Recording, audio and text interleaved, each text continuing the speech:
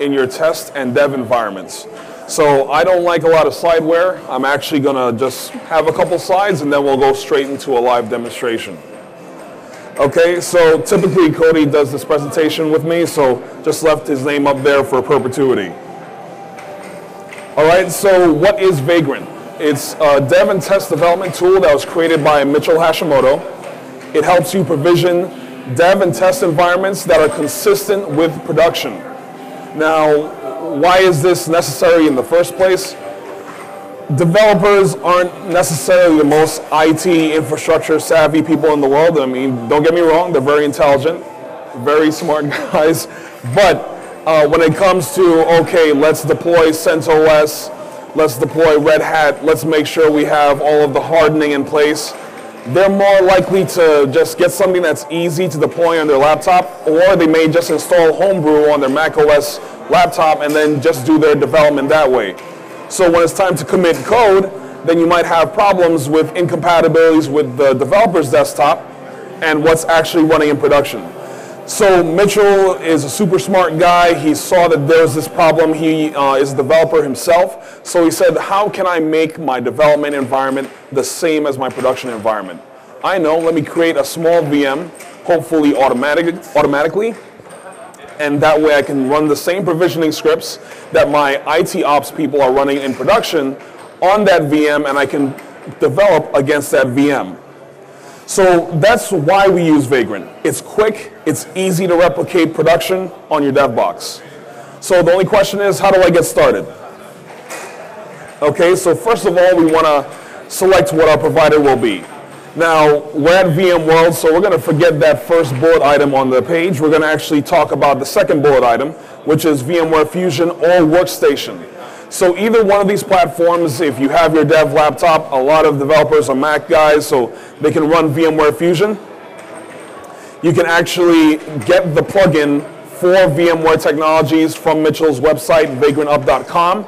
At the end of my presentation, I'll have a discount code that you can use to get 10% off of the plugin between now and September 7th. And if you stick around to the end of the presentation and you're here live, you may actually have the opportunity to get one free. And then you can build your own. Mitchell believes in open source coding. He has the source for Vagrant open source on GitHub. Anyone can go out, download it, and actually develop their own plugins against it. So there are currently plugins for Amazon Web Services, Rackspace, DigitalOcean even. So, and there's also an open source one for ESXi. So the bottom line is pretty much whatever environment you work with, Vagrant will help you get your dev and test environment up quickly. Okay, so the next step is install Vagrant. It's as simple as going to downloads.vagrantup.com and running the installation there. And then the next step is download a box file. Now a box is, you can think of it as an OVF. And all of you VMware gurus out there, you'll understand what an OVF is. But just in case you don't understand what that is, it's essentially a pre-packaged VM. It'll have VMware tools installed and running. Vagrant uses shared folders to move configuration files to your VM. So that shared folders functionality is actually pretty important. Now, you're not just limited to the box files that are available publicly. You can make your own. Mitchell has free instructions on how to create your own box files. Now, if you want to use box files that have been created by others, the majority of them out there are for VirtualBox, since that was the first platform that Vagrant supported.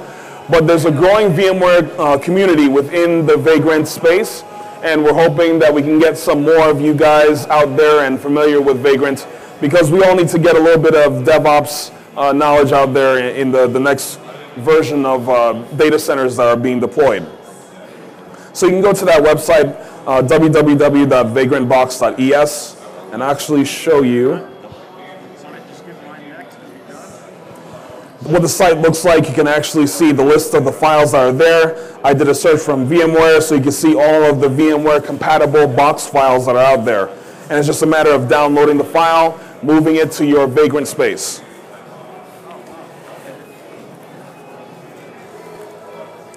Okay, so step 4, pretty easy. You create a directory, move to it, and then do Vagrant init.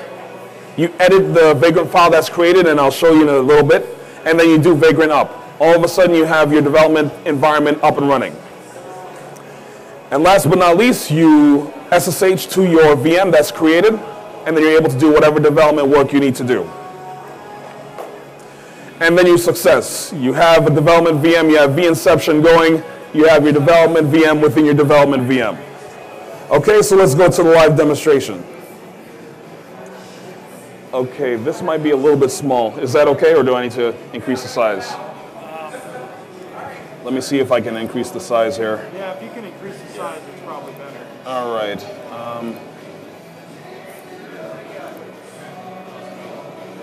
All right, I'm going to actually...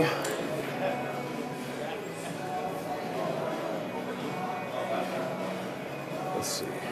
Options, and then let's change the global options. Or the session options. Sorry about the delay, folks. We'll be back with you shortly.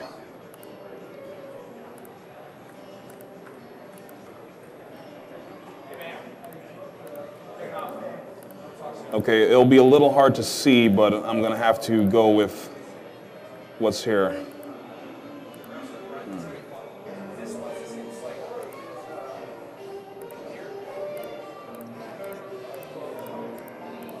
Oh, here we go. All right. Let's change the size. Okay, much better. Much better. Okay. Sorry for the delay, folks. Let me just make sure I'm in the right directory.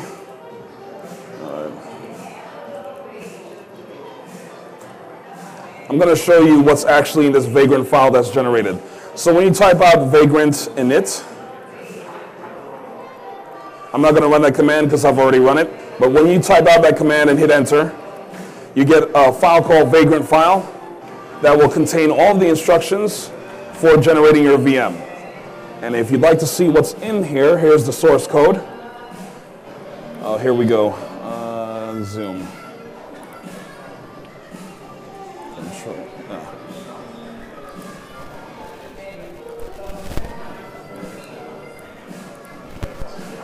Okay, so here's the content of that file,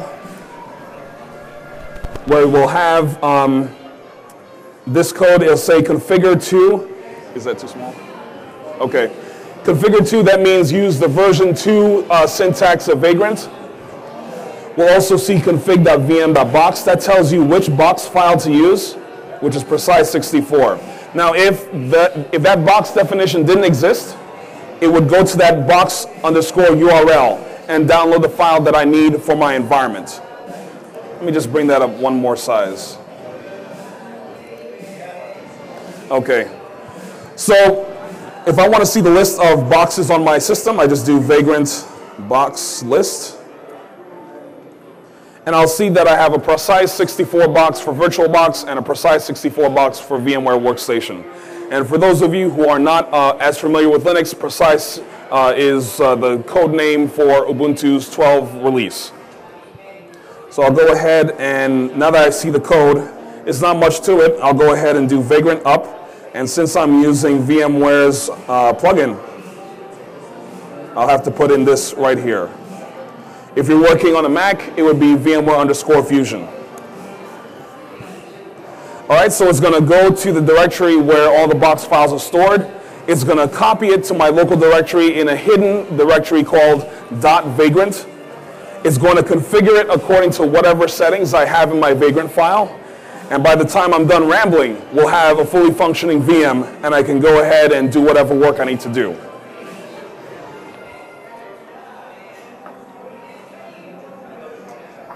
Let's play the Jeopardy music as it's coming up. All right, so that last line here, you can see that the current directory, which is where we're at, is going to be shared as /vagrant in that VM.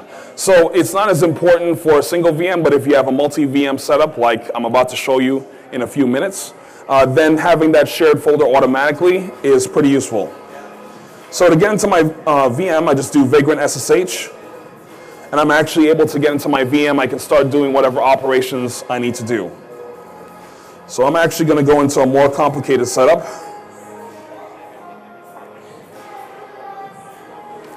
And let's Vagrant Up this guy.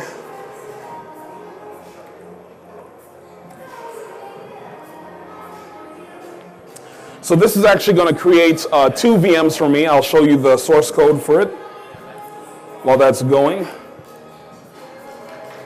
So I have 2 different definitions of VMs in this single Vagrant file.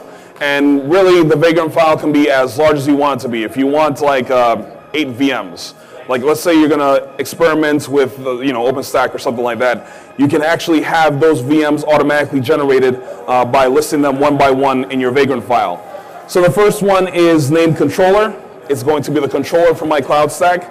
And then I have a next one called compute, which is going to be the hypervisor running workloads for my cloud environment. Okay, so the first VM is up and running already. We can see the healthy status over here. The second one is still coming up. Now, this is all great. I'm able to bring up my VMs. What about the automated aspect? If I just bring up the VMs, I have to go ahead and run a bunch of commands, and I still have to do the hardening. Now, what Vagrant allows, in addition, is you can do shell provisioning. You can run shell scripts automatically. It'll do Puppet provisioning. It can do Chef provisioning. So any of your traditional DevOps tools, including Ansible, was just added recently. You'll be able to leverage to automatically configure your VMs according to whatever standards you want. And I'm about to show that to you right now. Okay, so let's go into the controller. And let's say I wanted to run Lynx, which is a text-based web browser. Now, my machine doesn't necessarily have it, but let's say I wanted to automatically have that VM come up with that command. So I'll exit out of that, and I'll go into the Vagrant file.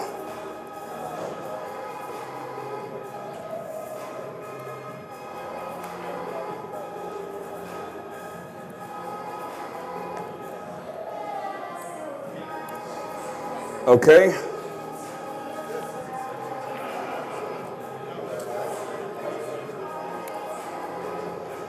So I'll add this line that says controller.vm.provision. And I believe the code is Puppet. Yeah, controller.vm.provision space Puppet.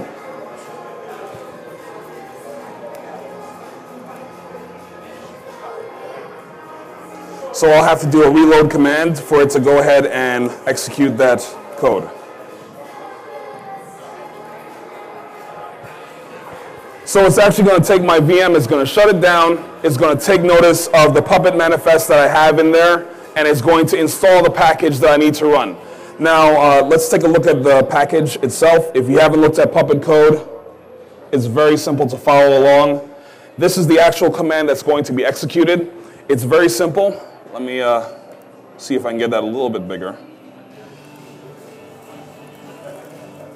The command is actually pretty simple, and it doesn't do a lot. It's just going to install that Lynx package that I want to work with. But if you had something more complicated like this, for example, this is an OpenStack compute module that can be set up automatically using similar steps with Vagrant. So let's say you want to automatically provision a cloud stack of nodes. You can actually use Puppet's code that they have out there on github.com, and you can have a fully functioning system that way. My system is a little bit simpler.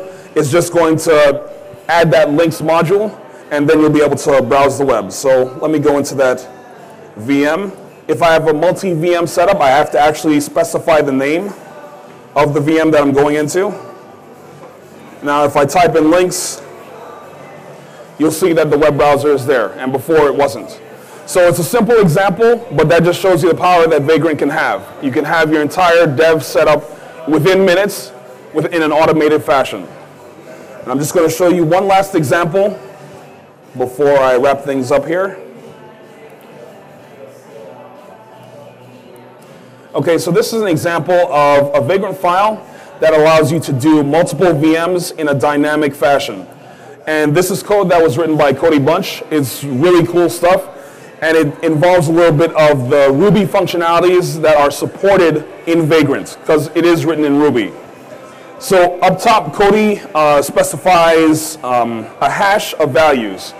First, there's the node name, as well as the number of nodes that he wants to create of that particular type, and then the last octet of the IP address. So it's going to take, the Vagrant File is going to take that information and automatically generate the VMs. So first of all, again, we have the code for which box I'm going to use. If I can't find the box on the system, I'm going to do the download of the actual URL, and then I'm going to go into this regular for each loop that Cody wrote down here. It's going to take the host name, which is going to take that node list, and actually make the host name based on the node value. So the first one is Nova. It's going to make Nova-01. It's going to be incrementing with this I value. I know this all looks complicated, but trust me, it's very simple. And then it's going to tack on this IP address, the fourth octet out here. So he's going to have this IP address 178.16.172.200. And then the VMs will come up with those values, and you'll be able to communicate that way. Again, not that important for a single VM setup, but if you have a multi-VM setup, you can deterministically bring up your environment with IP addresses, with the packages you need. Okay, so that'll be it for now. Before I wrap up, I just want to put the code out there for the discount purchase of the Vagrant license. So I'll go ahead and zoom this out. Okay, so for the viewers at home and for the people here live, you can actually get 10% off of the VMware plugin if you go to www.vagrantup.com and use this discount code. I also have free giveaways, so if anybody sitting on the audience wants to have a license for either the VMware Fusion version or the VMware Workstation version of the plugin, see me after the talk and I'll go ahead and give you that license. All right, thank you guys for the time.